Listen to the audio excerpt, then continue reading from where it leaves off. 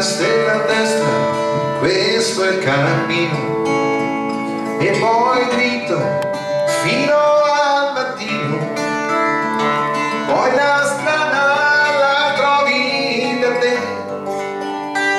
porta all'isola che non c'è. Forse questo ti sembrerà strano, ma la ragione ti ha un po' preso la mano, ed ora sei quasi convinto che non può esistere un'isola che non c'è. E a pensarci che pazzia, è una favola, è solo fantasia, e chi è saggio, chi è maturo lo sa, non può esistere nella realtà. Sono d'accordo con voi, non esiste una terra dove non ci sono santi e noi, e se non ci sono ladri, se non c'è mai la guerra, forse è proprio l'isola che non c'è, che non c'è. È una un'invenzione e neanche un gioco di parole. Se ci credi ti basta, perché poi la strada la trovi da te.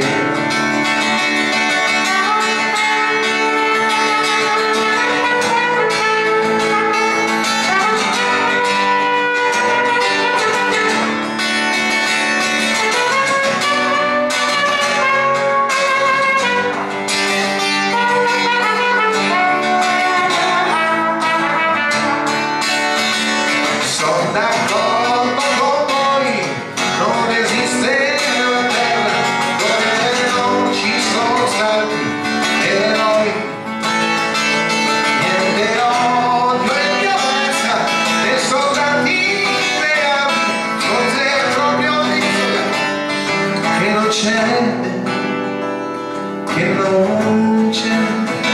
Seconda stella a destra, questo è il cammino, e poi dritto fino al mattino, non ti puoi sbagliare, perché quella è l'isola che non c'è.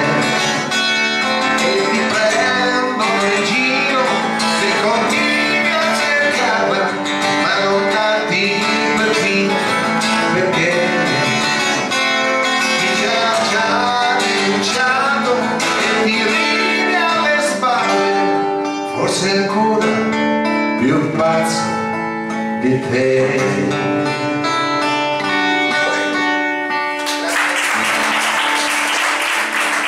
Grazie. E dopo questa introduzione dedicata a Bennato, proseguiamo invece con un artista di qualche anno prima di Bennato, che faceva parte della cosiddetta scuola genovese, e Luigi Tenco, che ci ha lasciato tante belle canzoni e ci ha lasciato anche lui prematuramente. Questa canzone si intitola Mi sono innamorato di te.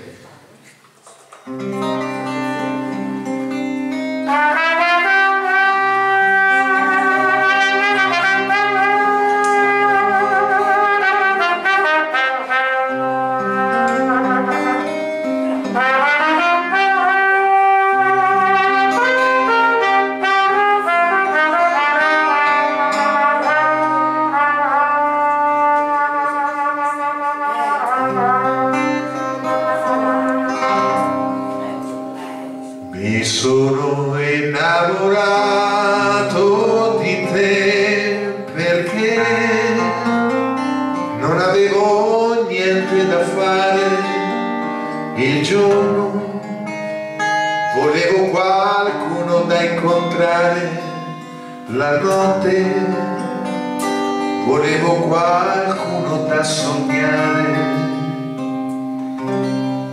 Mi sono innamorato di te perché non potevo più stare solo il giorno, volevo parlare dei miei sogni la notte, parlare d'amore.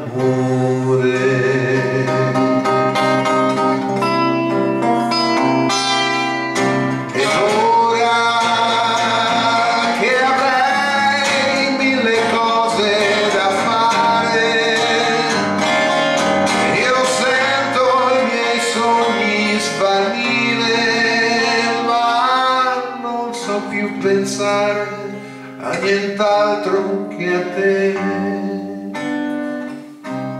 Mi sono innamorato di te e adesso non so neppure io cosa fare.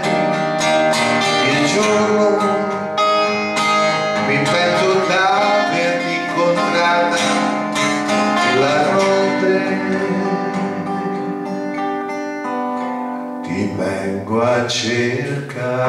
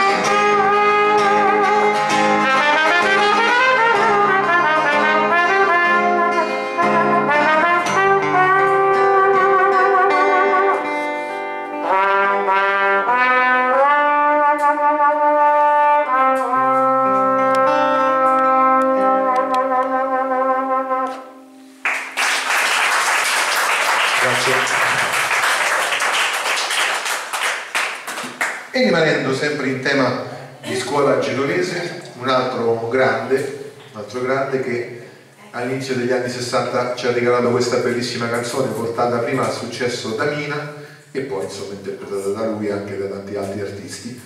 La voce di Teresa e Il cielo in una stanza.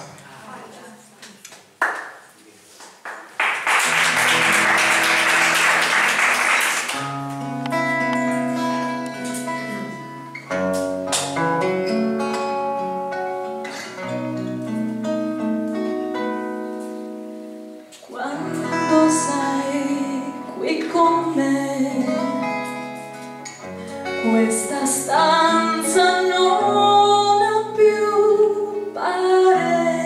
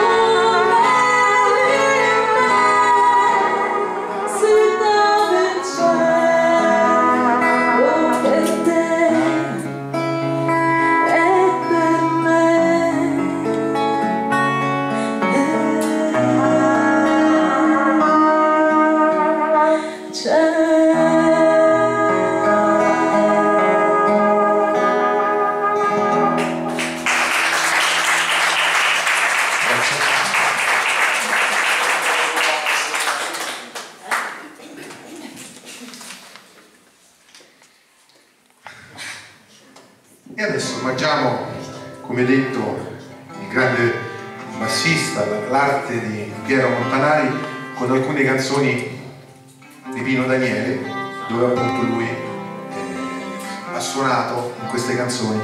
E la prima che vi facciamo ascoltare è Nuvole.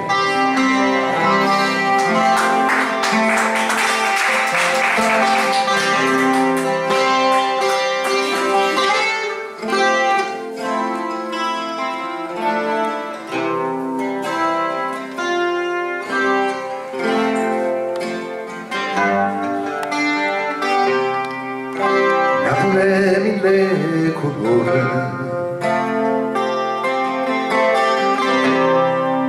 Napoli mille paure,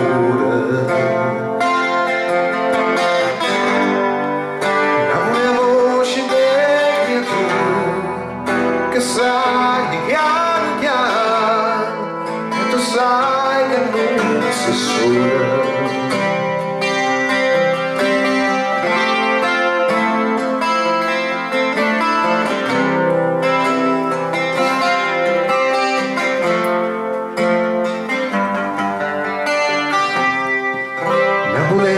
Sola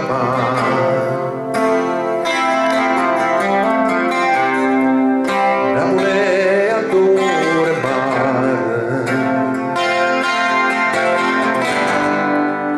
Napoli la carta sporca e nessuno se ne morta e ognuno aspetta sciolta.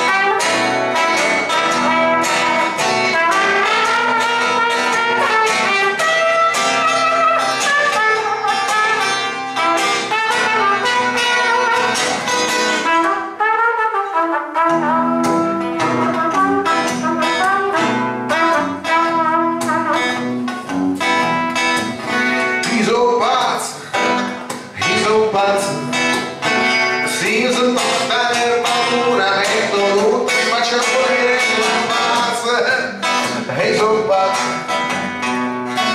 dice che manca niente, poi che non si è tutto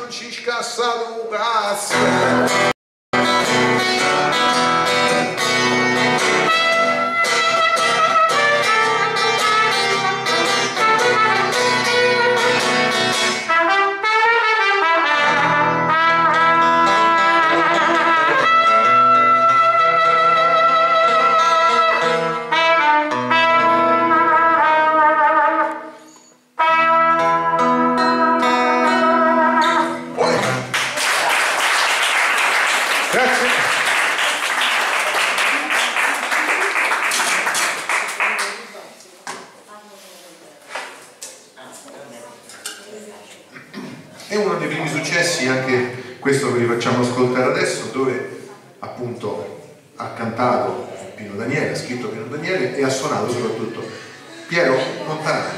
Terra mia.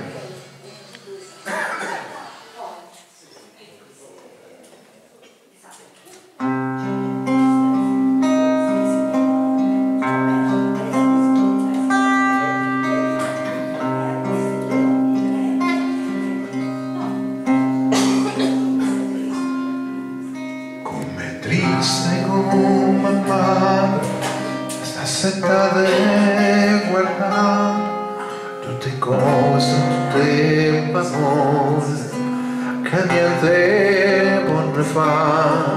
Se macina già aiutate che la poca libertà, che sta terra e che sta gente un giorno matterà. Terra mia, terra mia, com'è bella da pensare. Terra mia, com'è bella da guardare. Non è vero, non è sempre lo stesso, tutto il giorno può cambiare. Oggi è dritto, rimane storto, che sta vita se ne va. Perché l'alberi da chiesa una corona per brillare, e ha paura e che sta morto, che non ci vuole stare. Terra mia, che si chiede libertà. Terra mia, io lo sento libertà.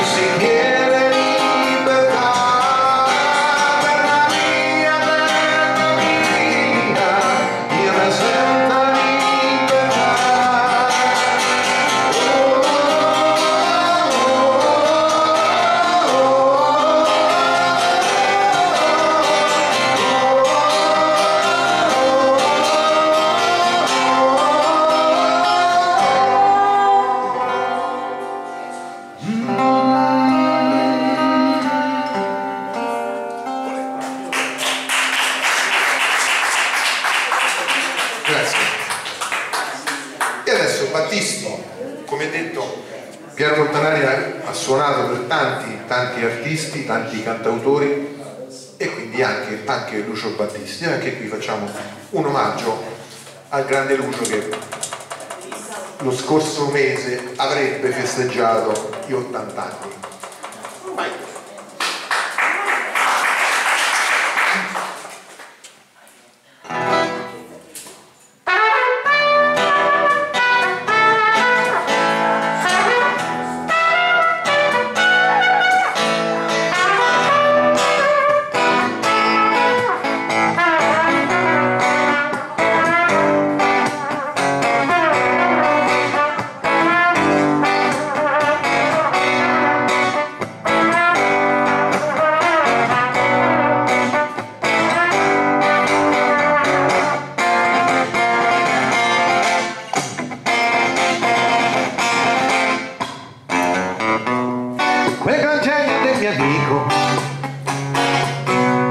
Lui saprebbe cosa fare,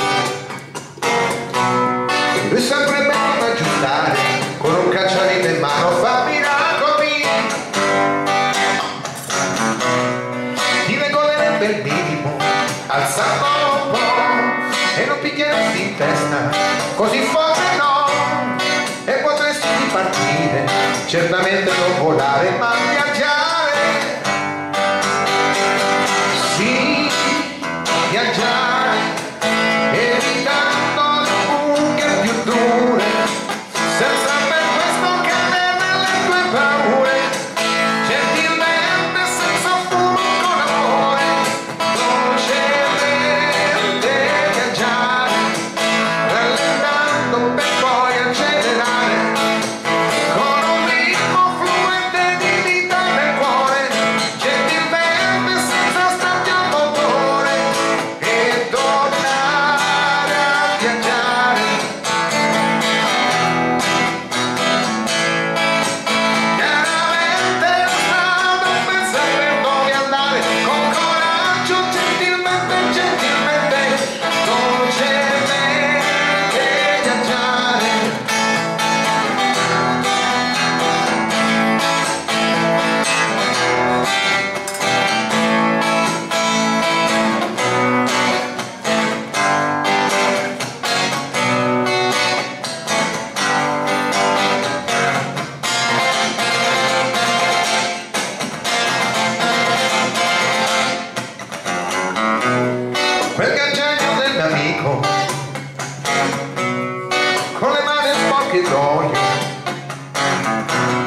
Capirebbe molto meglio certo di buttare e riparare, pulirebbe forse il filtro, soffiandoci un po', scinderesti poi la gente, quella chiara dalla no, e potresti ripartire, certamente non volare ma viaggiare, sì, viaggiare, evitando le buche più dure, senza per questo cadere nelle tue paure, gentilmente senza fumo con amore, dolcemente viaggiare, rallentando per poi accelerare, con un ritmo fluente di vita nel cuore, gentilmente senza strappi il motore, e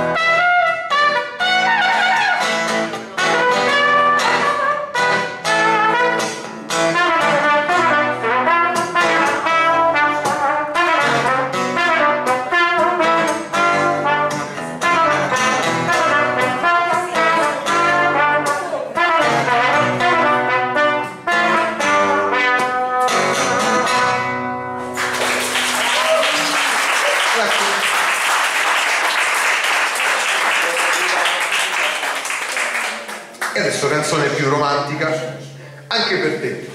Pronta Teresa? Pronta. Prontissima.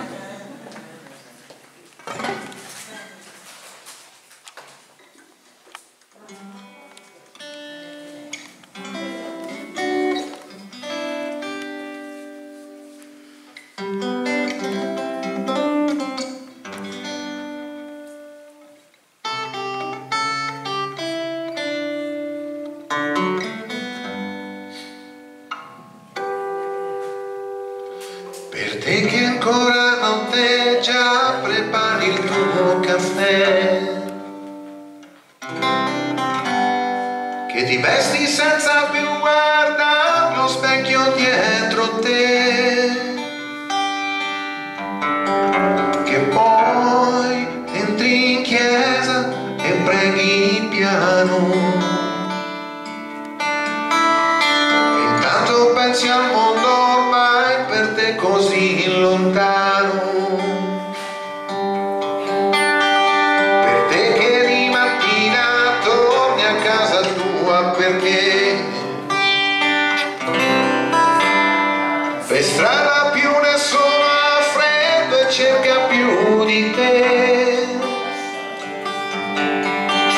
per te che metti i soldi accanto a lui che dorme,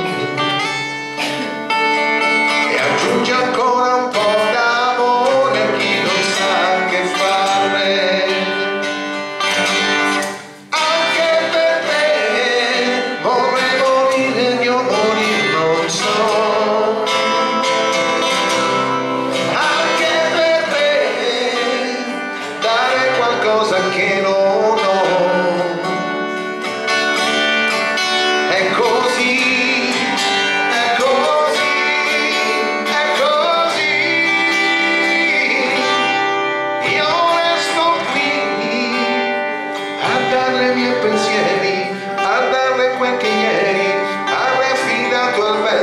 Cercando di raggiungere chi al vento avrebbe detto sì.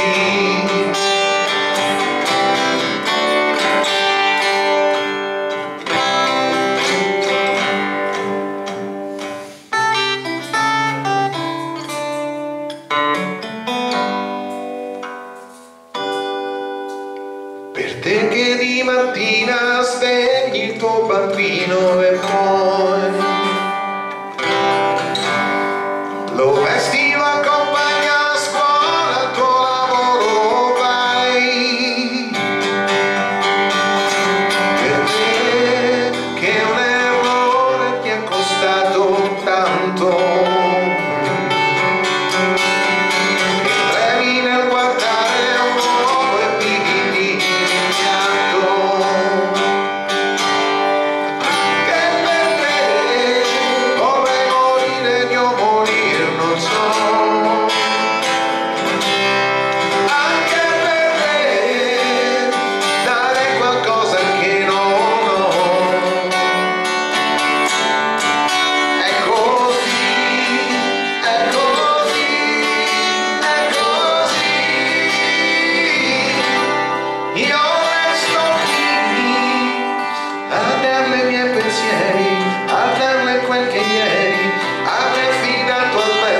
cercando di raggiungere chi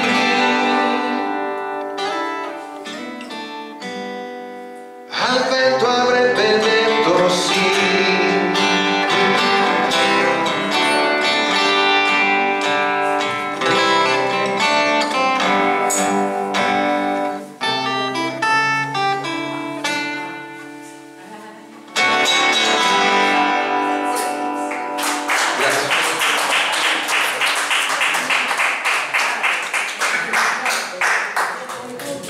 Questi cantautori sarebbe giusto dedicare una serata perché hanno scritte veramente tante, e un altro pezzo che possiamo fare di Battisti e Mogol, che poi il paroliere è stato lui, e quest'altra canzone molto bella che si intitola Il mio canto libero.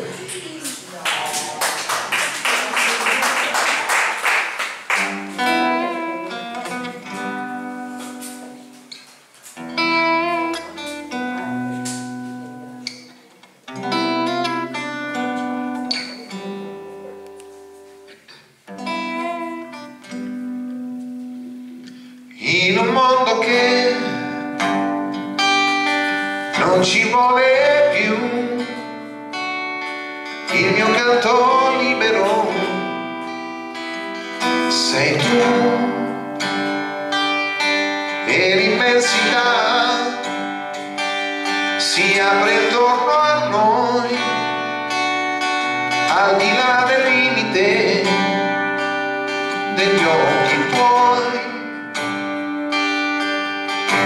Nasce il sentimento, nasce in mezzo al pianto e si innalza altissimo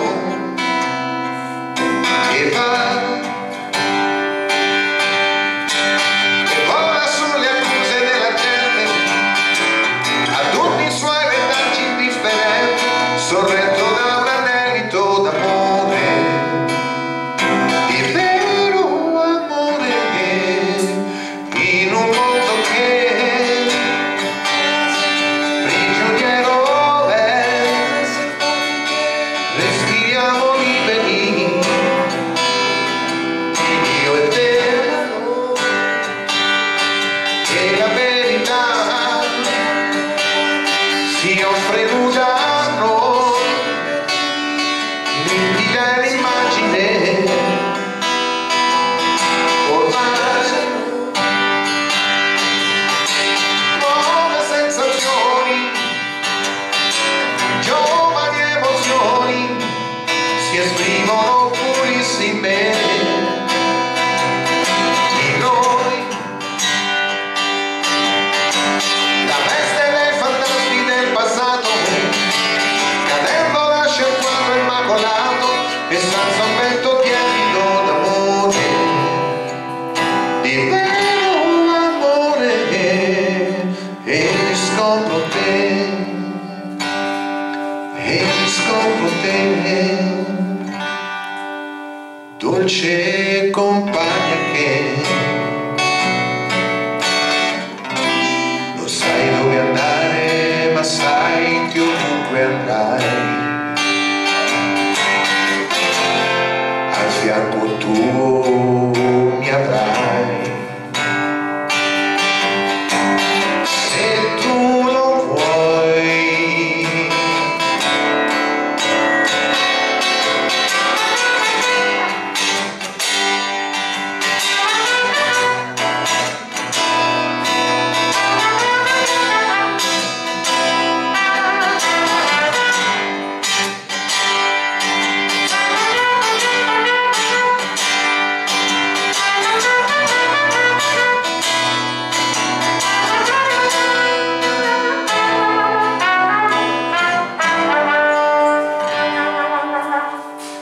Pietre un giorno, case ricoperte dalle rose selvatiche, vivono, ci chiamano, boschi abbandonati e perciò sopravvissuti vergini si aprono, ci abbracciano.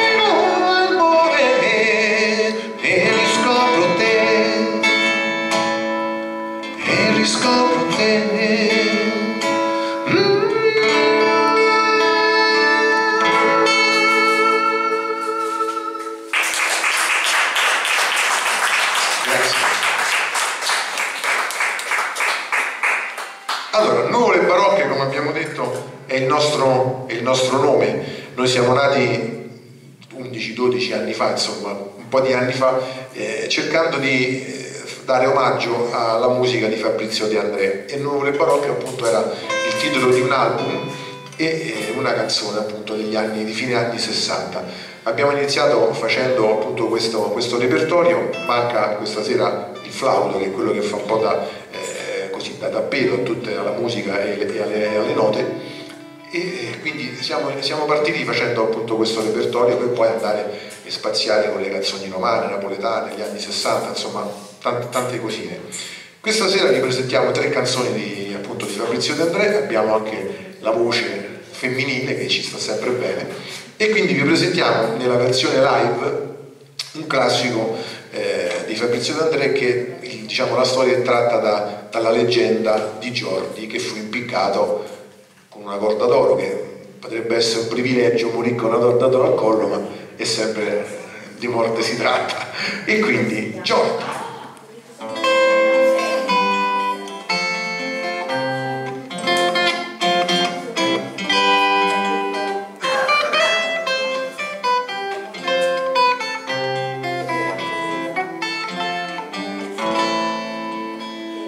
Mentre attraversavo London Bridge, un giorno senza sole, vedi una donna pianger d'amore, piangeva per il suo Giordi. E che erano Giordi con una corda d'oro, è un privilegio raro. Rubò 6 cervi nel parco del re, vendendoli per denaro. Sellate nel suo cavallo dalla bianca criniera, sellate nel suo pony, cavalcherà fino a Londra stasera ad implorare per Giordi. Giordi non rubò mai neppure per me un frutto, un fiore raro. Rubò 6 cervi nel parco del re, vendendoli per denaro. Salvate le sue labbra, salvate il suo sorriso, non ha 20 anni ancora, cadrà l'inverno anche sopra il suo viso, potrete piccarlo allora.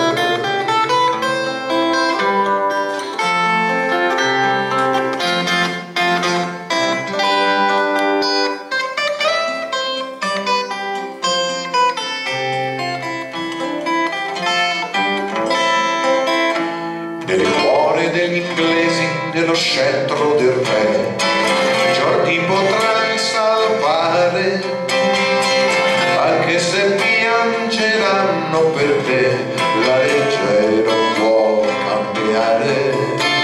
Così le piccheranno con una corda d'oro, è un privilegio raro. Rubò 6 cervi nel parco del re, vendendoli per denaro. Rubò 6 cervi nel parco del re, vendendoli per denaro.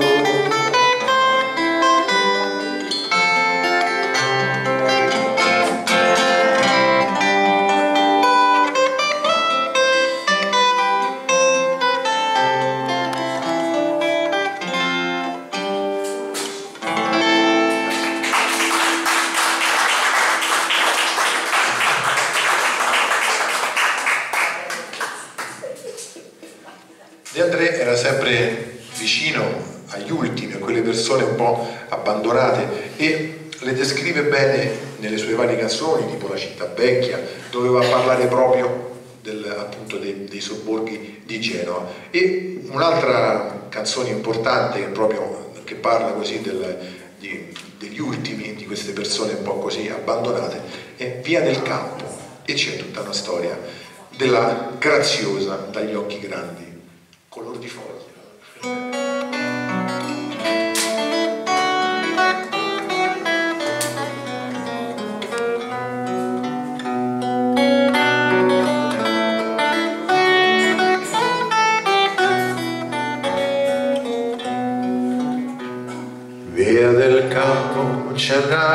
graziosa, gli occhi grandi, color di foglia, tutta notte sta sulle soglie, vende a tutti la stessa rosa.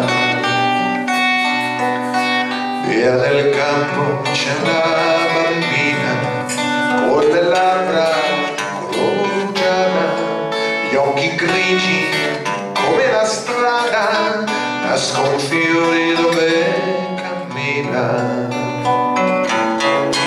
Via del campo c'è una puttana, gli occhi grandi, color di foglia, se di amarla ti pica la voglia, basta prenderla per la mano e ti sembra di andare lontano. Lei ti guarda con un sorriso, non credevi che il paradiso fosse solo lì al primo piano. Via del campo ci va un illuso a pregarla di maritare, a vederla salire le scale fino a quando il balcone è chiuso. Arrivi se amor risponde, piangi forte se non ti sente, dagli amanti non nasce niente, dalle tave nascono i fiori, dagli amanti non nasce niente, dalle tave nascono i fiori.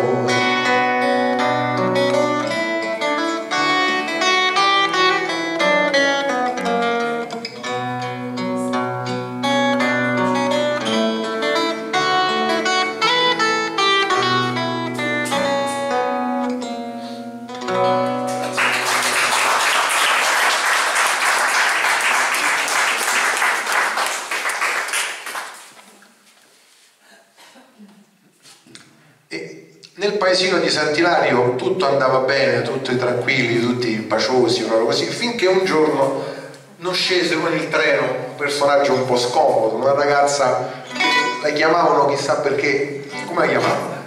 Bocca di Rosa, il nome era tutto un programma, e ci misero poco poi le comari del paesino a mandarla via per ristabilire la quiete. Bocca di Rosa, vai!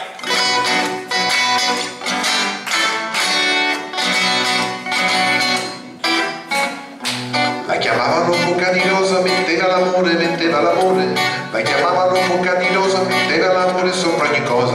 Appena scesa alla stazione del paesino di Sant'Ilario, tutti si accorsero con uno sguardo che non si trattava di un missionario.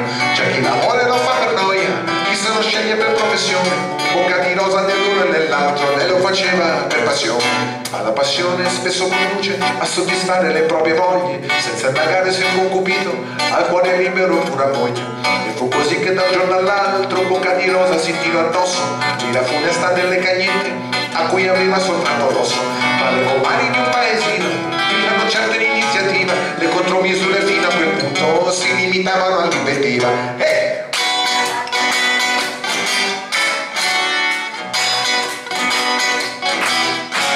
Si sa che la gente dà buoni consigli sentendosi come Gesù nel Tempio, si sa che la gente dà buoni consigli se non può più dare cattivo esempio.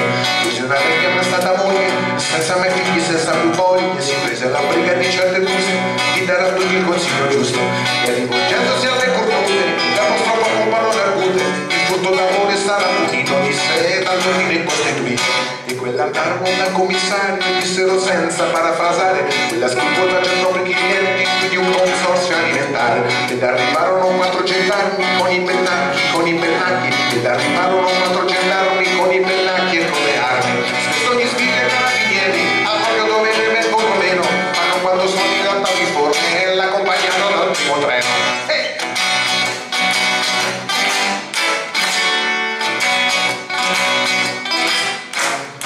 Alla stazione c'erano tutti, dal commissario al sacrestano, alla stazione c'erano tutti, con gli occhi rossi e il cappello in mano, a salutare chi per un poco, senza pretese, a salutare chi per un poco portò l'amore del paese. C'era un cartello giallo con una scritta nera, diceva Dio bocca di rosa, contessa ne parte della primavera. Ma da una notizia un po' originale, non ha bisogno di alcun giornale, come una frecciata all'arco scocca, vola veloce di bocca in bocca, e alla stazione successiva molta più gente di quando partiva, chi manda un bacio, chi getta un fiore, chi si prenota per 2 ore, persino il parroco che non disprezza, tra un miserere e un'estrema emozione, il bel effimero della bellezza, la volla accanto in processione, e con la regina in prima fila, e bocca di rosa, poco lontano, si porta a spasso per il paese, l'amore sacro e l'amore.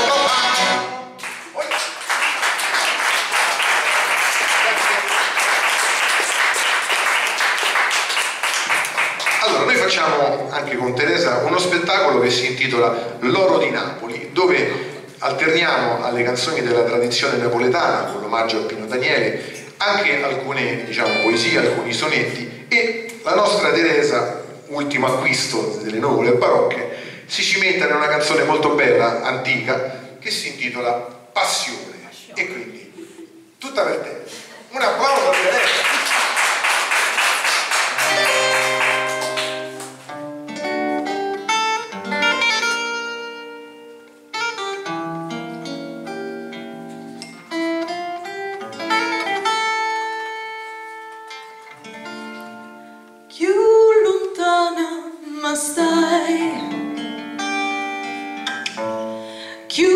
Vicini te senta,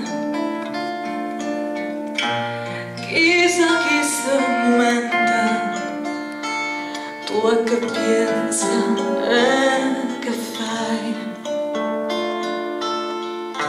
Tu mi sento bene, nuvole che addoce.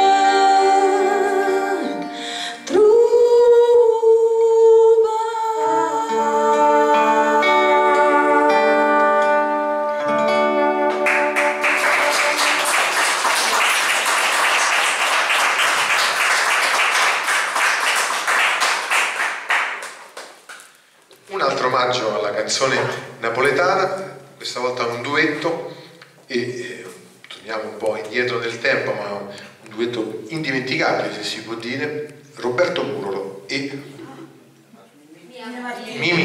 Mia Martini. Con me.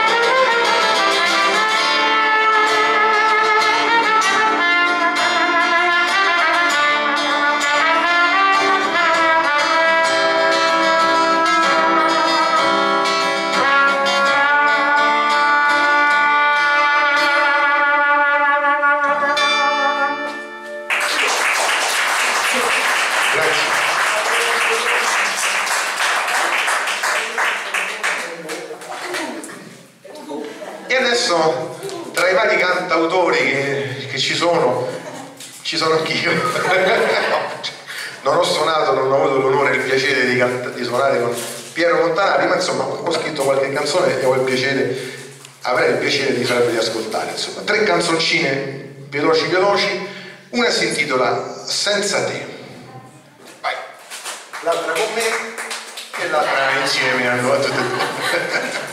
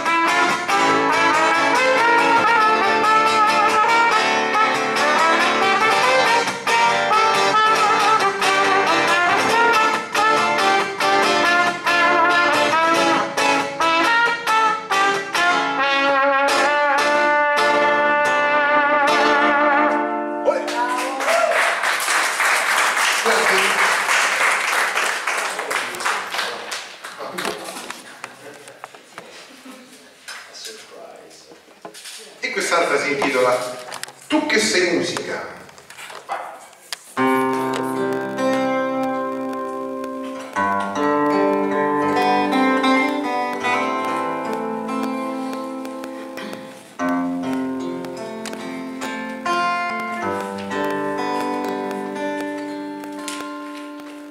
Tu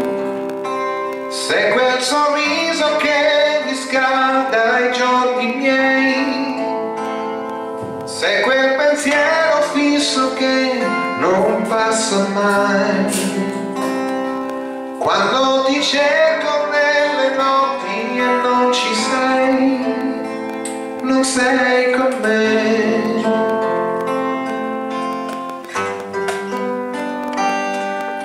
Sai, mi piacerebbe entrare dentro i sogni tuoi, tu che per me sei un sogno e non ti ho detto mai quanto sto bene quando sono insieme a te. Chissà perché quando ti guardo non sto più parlare anche se tutto il mondo è con me.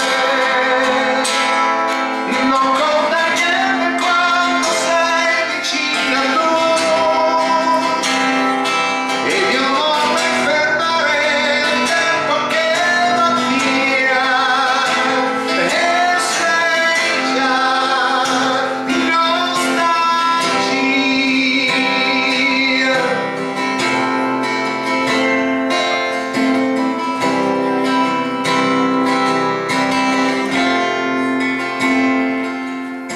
Sai quante parole dolci che ti scriverei, quante canzoni vorrei dedicare a te,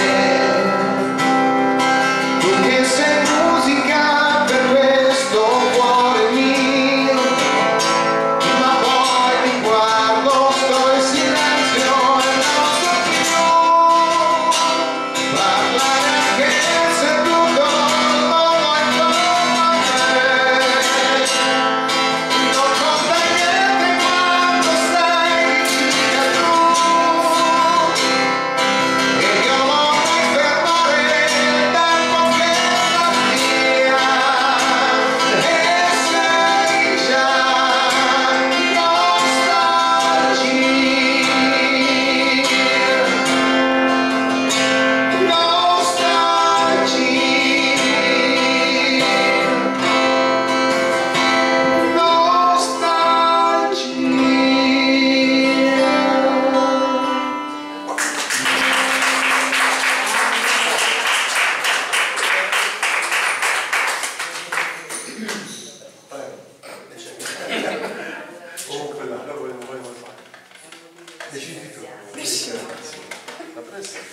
L'ultima, che si intitola Lettera, l'ultima lettera di Giovanni e poi cambiamo a cantautore.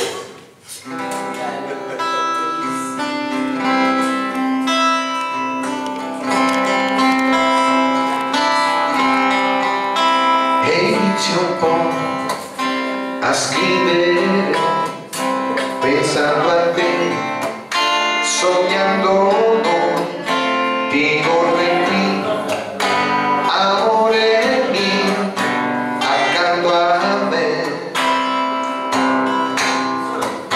E grazie a te, se già da un po' ho voglia di sorridere, se stai con me, il resto ormai non conta più. Quante risate io e te, col tempo che vola via, e quella dolce magia del primo bacio tra noi.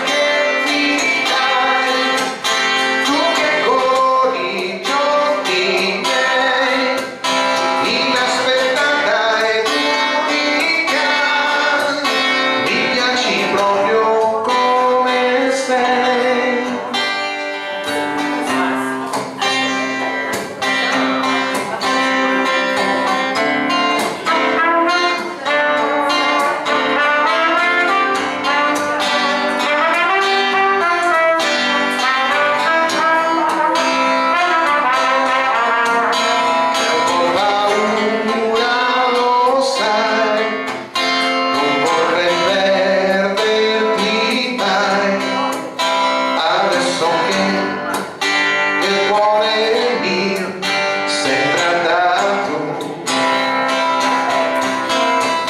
e voglio dirtelo così, che ti amo e voglio solo te, con questa lettera, e chissà se un giorno mai ti arriverà.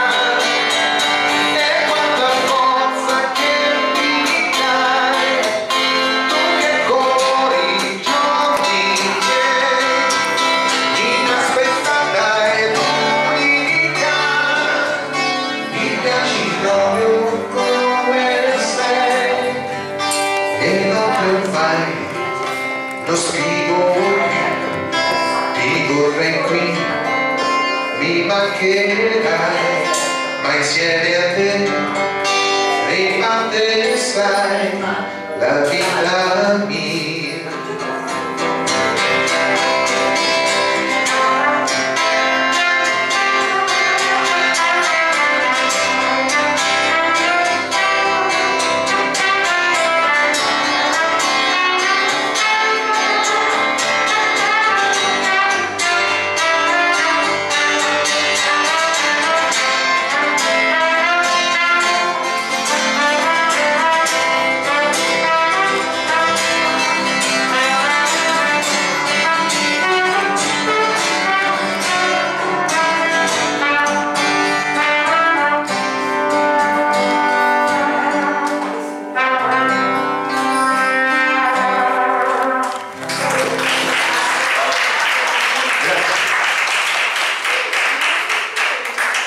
Negli anni 70, dalla fine degli anni 60 inizio degli anni 70, si affacciò anche un altro giovane cantautore romano, e anche lui si è avvalso, diciamo, della collaborazione di Piero Montanari, Claudio Baglioni.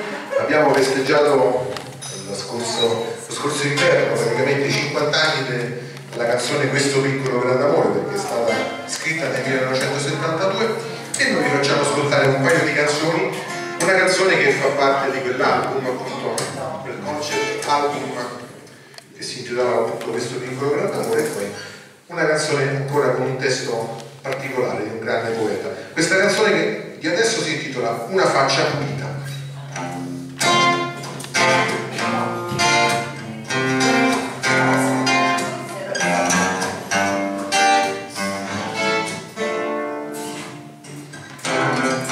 Finalmente la strada fuori mano è un bar, sono tutto sudato, mi conviene entrare. Mi sentivo osservato dalla testa in giù, che mi dai da fumare che io non bevo più. Nel sentir questa voce mi volai, ma a farla apposta ho visto lei, la maglietta scollata, una faccia pulita, scusa se sono stata spacciata. E con lei mi sono messo seduto, però che peccato mi avesse veduto un poco più pettinato. Con lei, seduto in quel posto, quando sono rimasto, ci provavo gusto, e chi si è visto, c'è lei, una coca, un panino,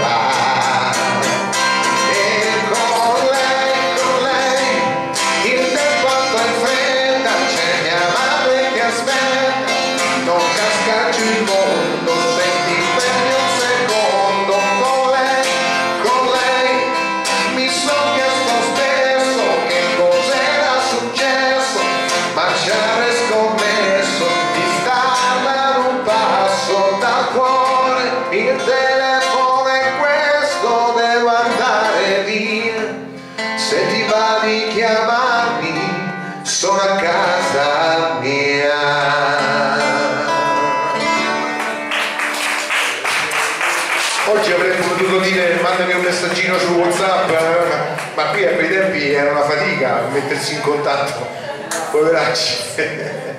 Nel 1915 il grande tributo scrisse una canzone, un testo, una poesia bellissima che si intitolava Ninna Nanna di guerra, e qui cambiano i decenni, cambiano i periodi, ma le canzoni, come vediamo, sono sempre attuali. Nel 73, nell'album E tu, Baglioni musicò questa poesia e la trasformò in Ninna Nanna Nanna Ninna, e noi ve la facciamo ascoltare.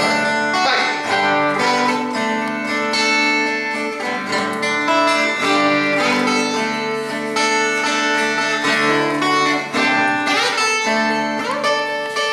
Ninna Nanna Nanna Ninna, il pupetto vola zinna, fa la ninna dormi via sonno, che si dormi non vedrai, tante fai e tanti guai.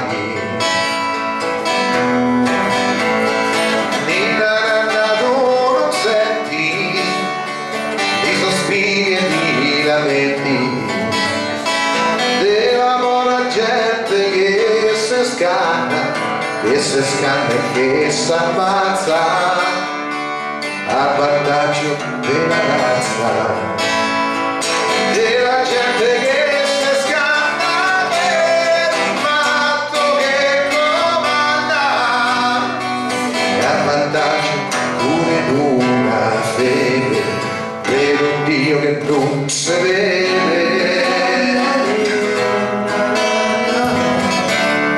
Ma che serve da riparo a re macellaro, che sa bene che la guerra è un transito dei quadrini che prepara le risorse per i ladri delle borse.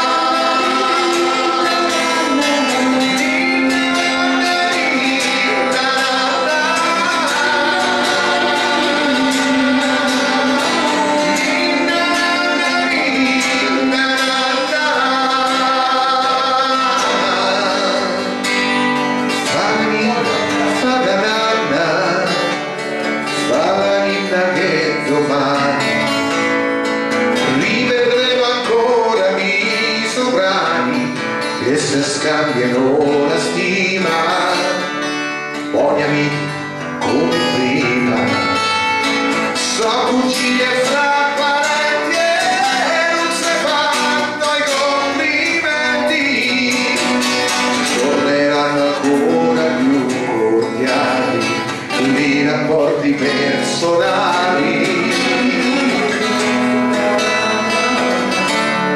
senza l'ombra di un rimorso.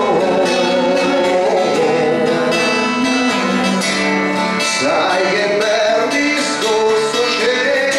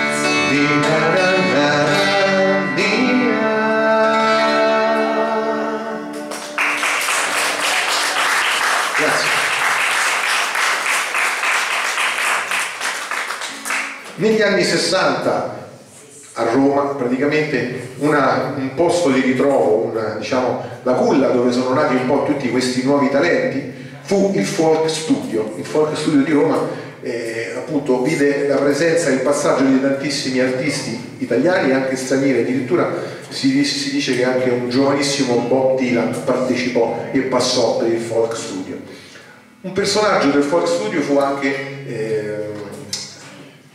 non mi viene il nome ma adesso me lo ricorderò, l'autore che praticamente De Angelis, che ha scritto tante canzoni collaborando anche con Baglioni, con Renato Zero, con Venditti, e lui ha questo aneddoto praticamente che vi voglio un attimo raccontare, parlando della canzone Lella, una canzone che negli anni 70 destò molto scalpore perché parlò per la prima volta di un argomento un po' difficile, ovvero di un femminicidio. Lui disse che praticamente aveva questa canzone, questa melodia in testa da parecchio tempo, una canzone che riecheggiava un po' il folk, la musica folk americana, ma non riusciva mai a trovare praticamente un testo adatto a questa musica. Andò praticamente, stava andando dalla nonna a pranzo e stava sull'autobus e passò praticamente per una strada, per piazza Barberini praticamente, dove vide l'insegna con scritta di Proietti, un classico nome, diciamo, romano, e lui da lì praticamente iniziò, partendo da questo cognome, a snocciolare proprio tutto il testo, e quando arrivò praticamente dalla nonna aveva già composto tutti i vari quadri di questo testo. Telefonò all'altro suo compagno, compositore, ovvero Stelio G. Cavalli, e praticamente scrissero in un attimo, gli dettò questo testo al telefono e nacque praticamente Lella nel 1975, e noi ve la facciamo ascoltare con i cori delle mie nuvolette e nuvoline barocche. Vai!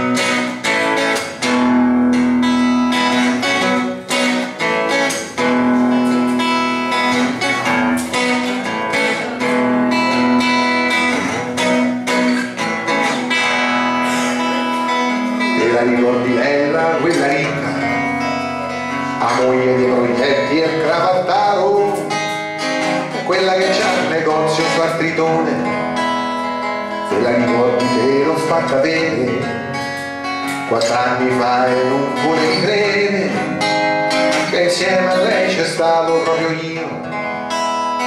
Te la ricordi poi che era sparita e che la gente e che la polizia s'era creduta che era andata via con uno con più sordi del marito, e te lo voglio dire che sono stato io e sono 4 anni che me tengo sto segreto, e te lo voglio dire ma non lo fa sapere.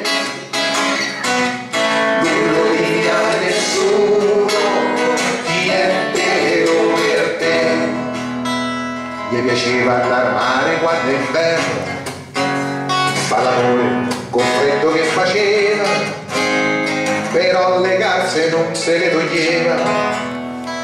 Alla Fiumara c'è sta il panetto, tra le reti e le barche abbandonate, col cielo grigio a facce sul da tetto, una mattina che era l'ultimo dell'anno, mi fece una faccia indifferente, mi son stufata, non ne favo niente, e tirami sulla lampo del vestito, e te lo voglio dire che sono stato io e sono 4 anni che me tengo sto segreto, e te lo voglio dire ma non lo fa sapere, non lo dia nessuno, nientelo per te.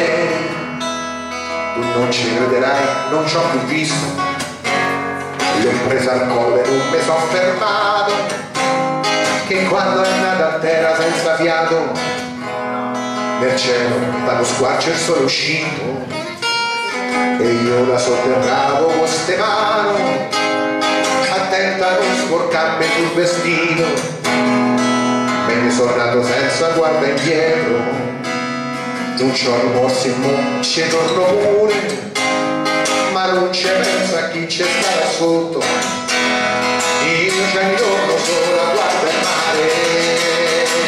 E te lo voglio dire che sono stato io, e sono 4 anni che me tengo sto segreto. E te lo voglio dire, ma non lo fa sapere, non lo dica a nessuno chi è vero per te, capito? Chi è vero per te, Andrè, chi è vero per te. Poi, grazie. E cammina, siamo arrivati all'inizio degli anni '80, dove un giovane Luca Barbarossa presentò a Sanremo una canzone che poi è diventata, come si direbbe oggi, un cult, una canzone di quelle che se parli di Luca Barbarossa non puoi non cantare, ovvero Roma spogliata. Vediamo un po', dateci una mano a fare ta ta ra dai da, ta ta ra dai da, ta ta ra dai da, ta ta ra dai da. Quell'inverno l'odore di caffè negli autobus era di ritorno e la pioggia non cadeva giù per caso e né per gioco. Nel cinema Hollywood canta la nostalgia. Ho bagnato, guardavo per la strada la gente mia, Roma puttana, 4 dischi, un gatto e una serata strana, Roma spogliata e i suoi tanti amori e i suoi vecchi fiori, Roma fatata, lasciami guardare una serenata.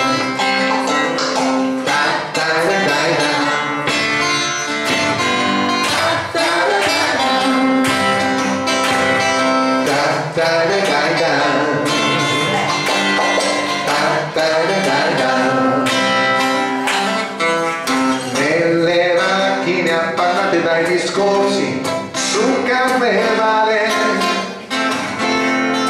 i bambini disegnavano spalliti i loro cuori e i tedeschi vestiti come al mare fan tremare le signore coperte di animali sempre più rari. Rispondendo per quei soldi a una vecchia americana, Roma nascosta sotto il fumo nero dei nostri cannoni, Roma incantata, lasciami cantare una serenata.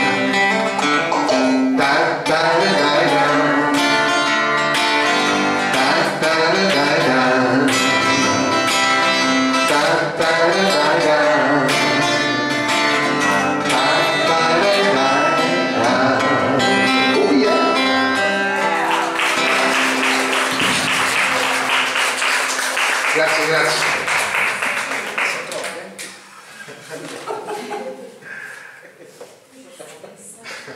Adesso Teresa, sei pronta? Facciamo un duettino. Di Cella a mare dirige il maestro con la barba Beppe Vesticchio, canta Teresa e Giovanni. Vorrei incontrarti fra 100 anni. Vai.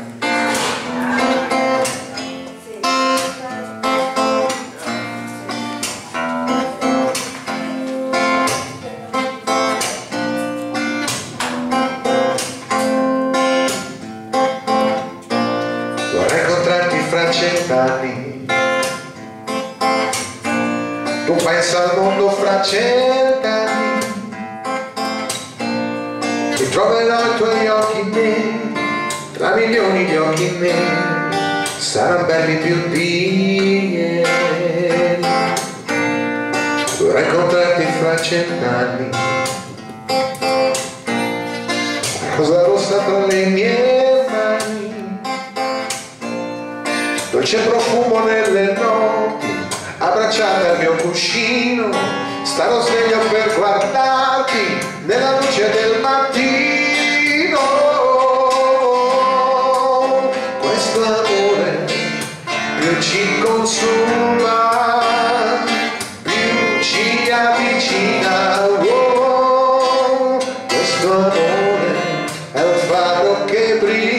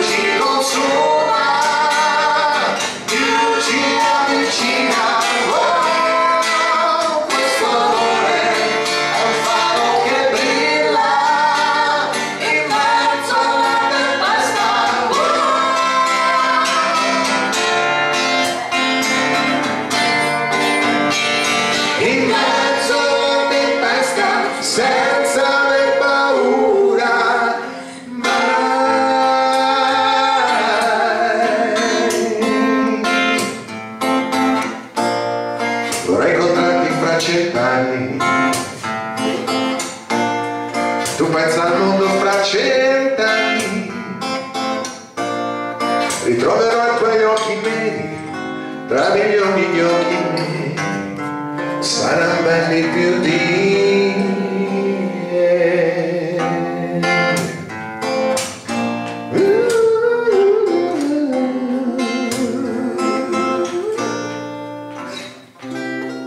Grazie.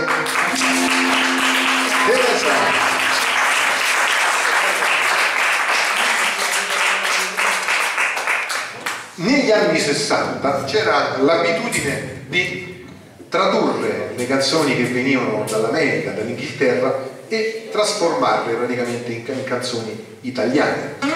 Ce ne sono state moltissime, tipo, non so, Senza luce per esempio. E questa che vi facciamo ascoltare, portata al successo da Gianni Morandi, si chiamava Solitari Metodo e è stata poi tradotta in italiano con Se perdo anche te, e quindi ve la facciamo ascoltare. Vai.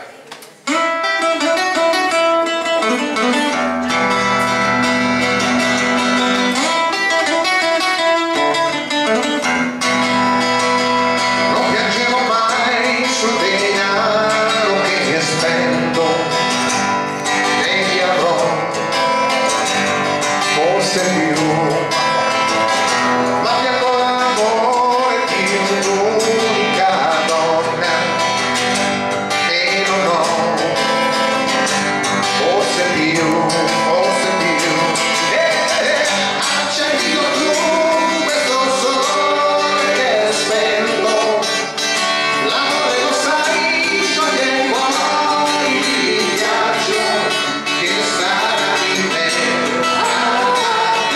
Se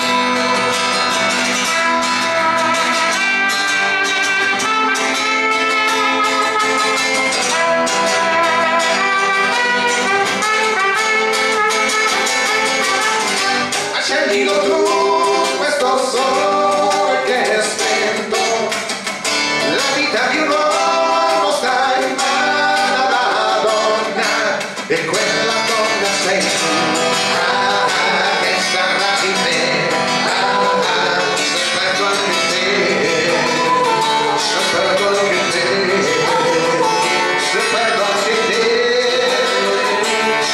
anche te,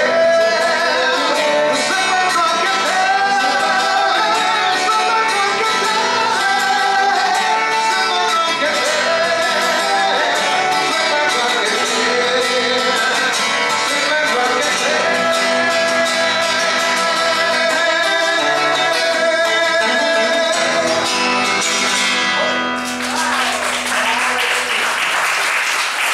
Grazie.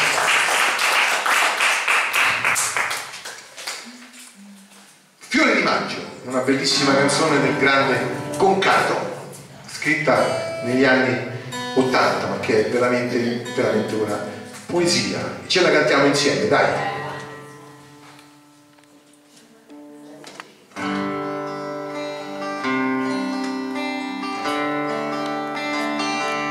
Non te commuove, dai, non te commuove.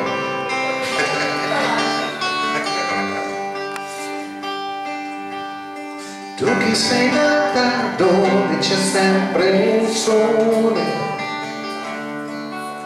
sopra lo scoglio che ci si può tuffare, e quel sole ce l'hai dentro al cuore, sole di primavera. Su quello scoglio immaginato un fiore, e ti ricordi c'era il paese in festa, tutti ubriachi di canzoni di allegria, e pensavo che su quella sabbia, o forse sei nata tu, o a casa di mio fratello, non ricordo più, e già hai visto su dal cielo, c'è trovato il piano, sei venuta giù, un passaggio dal piano, mi ha posata su uno scoglio ed eri tu, ma che bel sogno era, maggio c'era caldo, noi sulla spiaggia vuota ad aspettare, e tu che mi dicevi guarda su quel gabbiano, stammi vicino e tienimi la mano.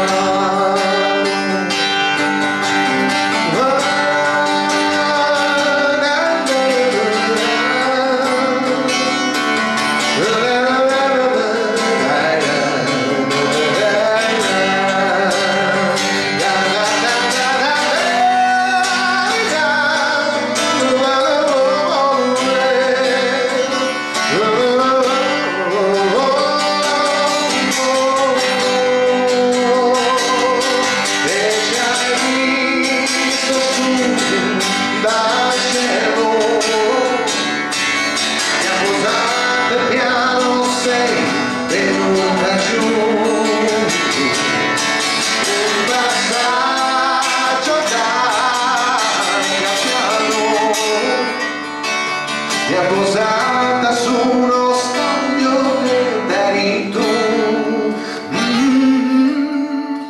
tu che sei nata dove c'è sempre il sole, sopra lo scoglio che ci si può tuffare, e quel sole ce l'hai dentro al cuore, sole di primavera.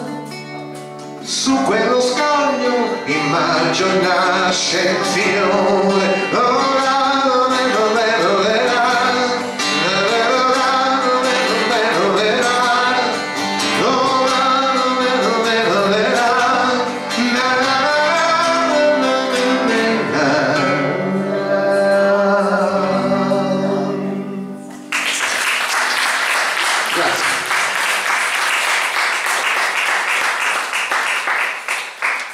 E un altro cantante romano, siamo quasi alla fine, manca poco, un altro grande, insomma, che anche quest'anno ha fatto una tournée pazzesca in coppia con Venditti, ovvero Francesco De Gregori. Anche lui insomma ci ha lasciato, sta ancora in attività, quindi ci ha lasciato tante canzoni, volevo dire. Un attimo, mi faccia finire è morto ieri sera.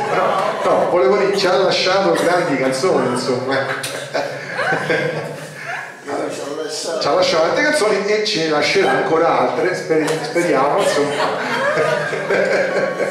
E quindi ve ne facciamo ascoltare che scrisse negli anni 70, ovvero Rimmel e la donna cannone. Questo, gli rendiamo omaggio e gli abbiamo allungato pure la vita, dai.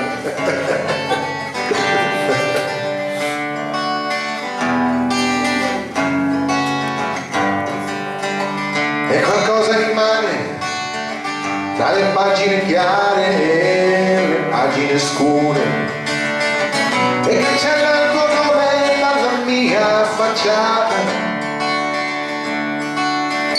e confondo i miei alibi e le tue ragioni, i miei alibi e le tue ragioni.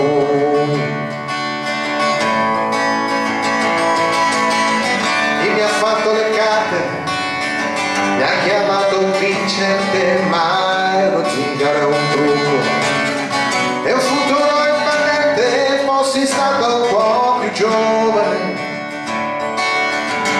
l'avrei distrutto con la fantasia, l'avrei stracciato con la fantasia. Ora le tue labbra puoi spedire a un indirizzo nuovo, la mia faccia sovrapporrà a quella di chissà chi altro. Ancora per trovarsi, guarda bene, di un colore solo, ti puoi nascondere o giocare con chi vuoi, o farli rimanere buoni amici come noi.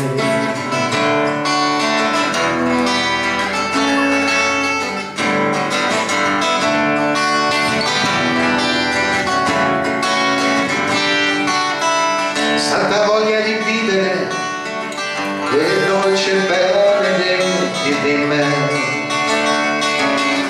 come quando fuori pioveva e tu mi domandavi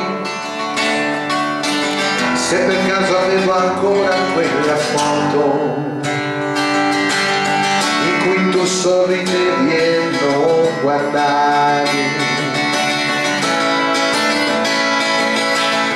E l'invento passava sul tuo collo di pelliccia e sulla tua persona,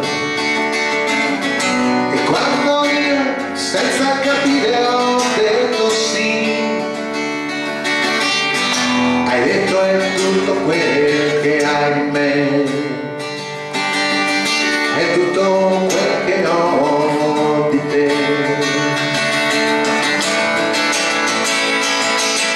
Ora le tue labbra puoi spedire a un indirizzo nuovo, e la mia faccia sovrapporrà a quella di chissà chi altro.